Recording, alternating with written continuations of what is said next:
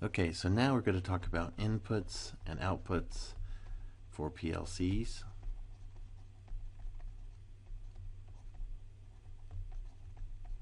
Okay, and inputs and outputs can be broken into digital or discrete.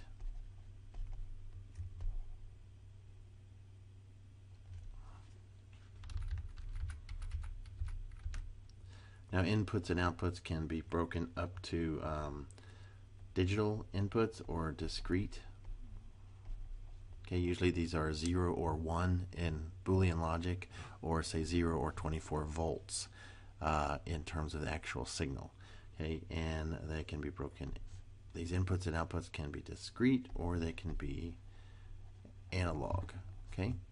Now, discrete signals for PLCs are a little bit different than the discrete output signals for some other hardware devices, in that the discrete output usually has enough power to power things like coils and solenoids and such. Discrete inputs also can take the basically they sense the state of something. It might be the state of, say, a push button, okay, the state of a micro switch, which is a subset of push button. Could be, say, some limit switch, which could also be a micro switch or a push button. But some sort of on or off. When the switch is closed, it sends a signal, a high signal, into the PLC discrete input. And you can also have things like relay contacts, okay, which when a relay closes, it sends power to the discrete input of the PLC. Okay, these are all inputs here. Okay, and we can also have analog inputs. These can be, say, from a potentiometer, okay, or a knob, if you will, from a control system. Somebody wants to change the speed, they can do that by rotating potentiometer, and it usually will give you, say, a 0 to 10 volt range signal. They're good for thermocouples if you want to measure the temperature, and sound an alarm if it gets too high. If you want to measure, say, the sensor output for any sort of sensor, could be strain, could be accelerometer, what have you. Okay, so any types of a sensor input or anything that gives an output, analog output, which might be proportional, okay, to some physical system. We also have outputs, okay, and the outputs can be very similarly, they can be the relay output. So basically a discrete output would say turn this relay on. We all know that there's solenoids and relays, but we can use them just for solenoids. We can use them for alarms, turn lights on, etc. For the analog output, they can be used to control a motor. Okay, they can be used to say regulate a valve that takes a proportional analog input, and any number of things.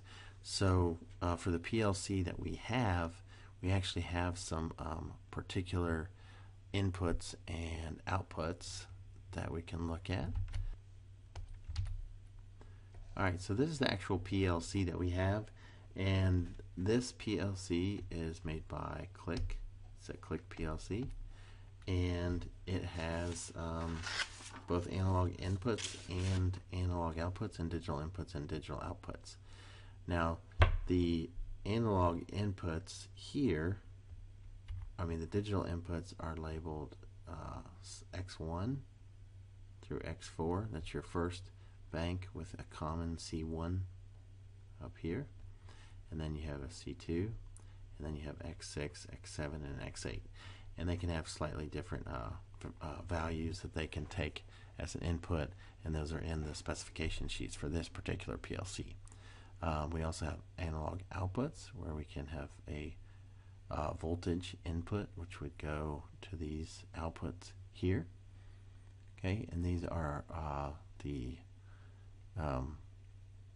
Y1, Y2, Y3, and Y4 outputs, and we have another voltage here that we can connect and get a couple more digital outputs. And if you see, each one of these outputs is associated with a light. Okay, so when they're high, okay, then that state should be high for that output. Okay, when these digital inputs are coming in, okay, then you're going to see an input here going into this input. Okay, and that would be, you would see that coming into these LEDs. And these can be inputs from some of the things that we just talked about.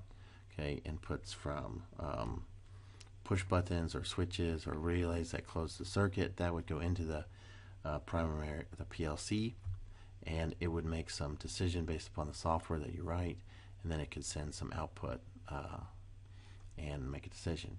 Okay, what this looks like in diagram is we can have, say, something like this, which would be a push button. This is a push button, and this push button could go to the first discrete input, and we could call this push button 1. And what's not always shown here in the ladder logic, but on this side, this would be the supply voltage rung. Okay, so if somebody pushes this button, then that current is going to flow into this input, and the PLC will know that somebody has pushed that button. Okay, we could also have, say, a limit switch. Okay, and it has this little springy thing here on the end to show that it's a limit switch, and we could put that in another input, or we could have something like a relay coil, which is normally open. Okay, and this open thing that looks like a capacitor in this ladder logic diagram icon, it basically just shows that nothing usually flows this way.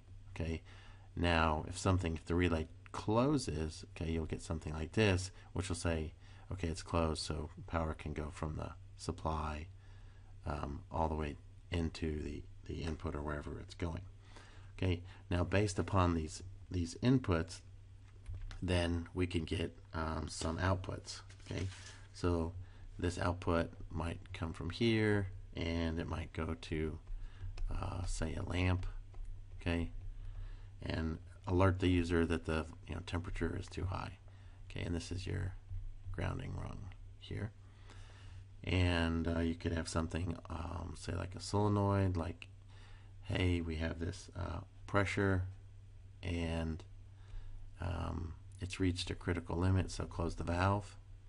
Okay, you can also have something like a coil. Okay, this is a general symbol for a coil, and I guess you can imagine that the current is flowing, and it comes over here, and then it wraps around the coil, and that's where you get your electromagnetic force, so that if there actually were a coil, it would shoot through here and change its state based upon its designed action.